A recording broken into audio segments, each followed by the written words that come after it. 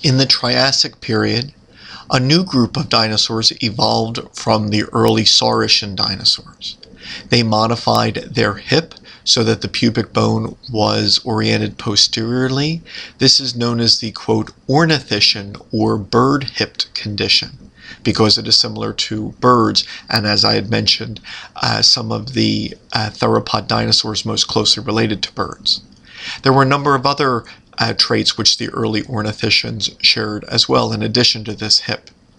From the basal Triassic ornithischians evolved a diversity of lineages, including the thyrophorans or armored dinosaurs, such as the stegosaurs, nodosaurs, and ankylosaurs.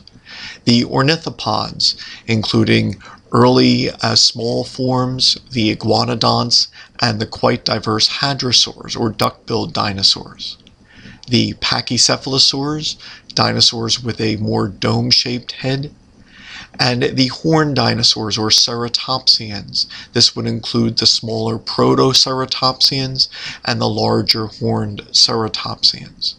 All of these were ornithischian dinosaurs, and so from these early Triassic ornithischian dinosaurs evolved a diversity of lineages.